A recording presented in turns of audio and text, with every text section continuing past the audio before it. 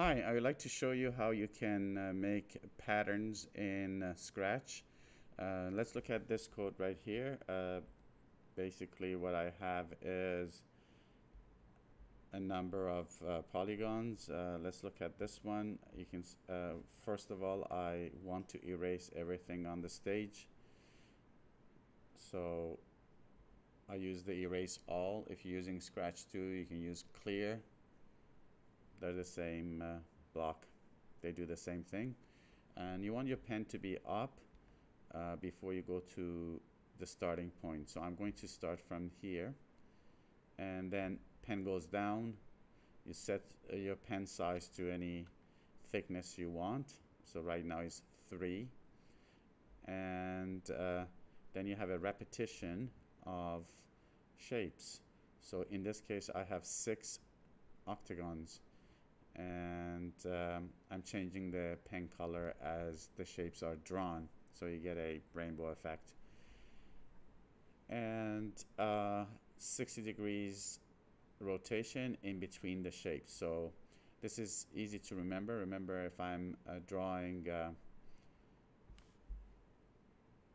any shape 6 times, I need 60 degrees rotation to finish 360, because 6 times 60 is 360. So let's actually click the green flag. You can see I finished drawing. That's the minimum number of octagons I need to finish 360. Now you can create these special blocks by going to My Blocks, and then you click Make a Block, and you define that block. So when you do that, you give it a name and so on. Okay, now let's look at the blocks I have made. So for a circle, sorry, for a square, I have 4 repetitions.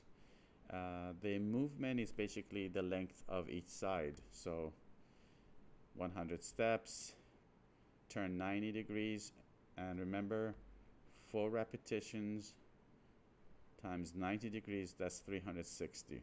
Okay, the 4 tells you it's a square.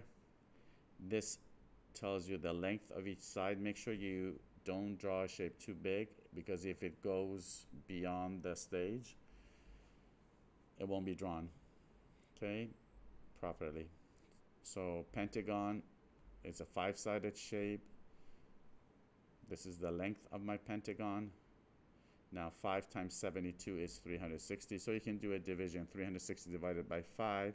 Then you know how much to rotate in between each sides being drawn.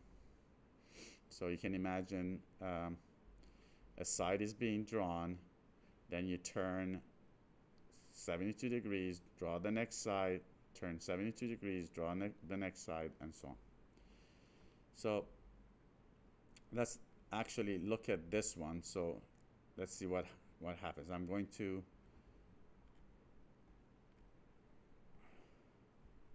move this up.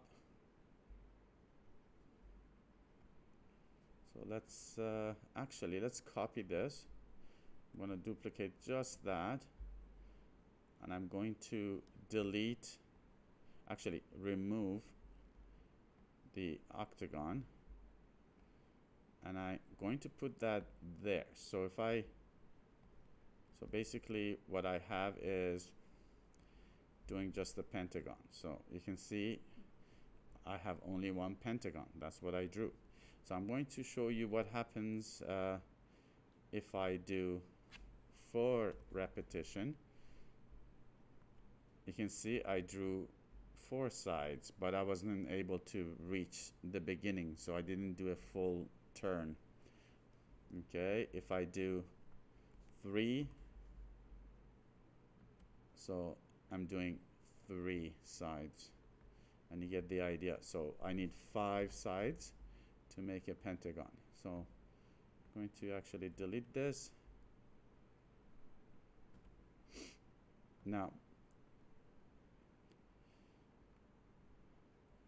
you basically can create really fancy shapes. So let's look at this one, for example.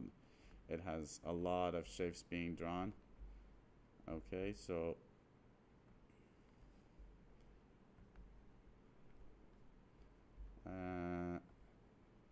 so you can see I'm drawing hexagons first, and a lot of them, and then pentagons, and so on.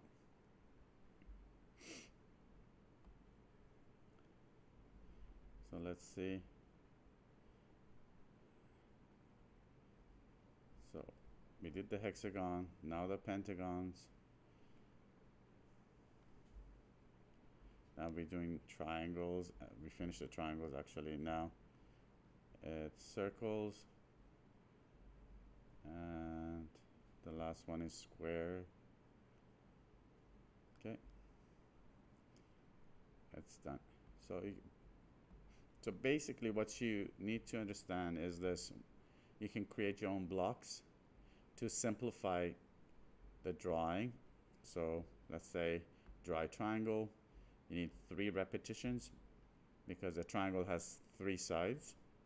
This is the side lengths, and 3 times 120 is 360 degrees, and that's what you need. You need to go back to where you started. So that's 360 degrees rotation.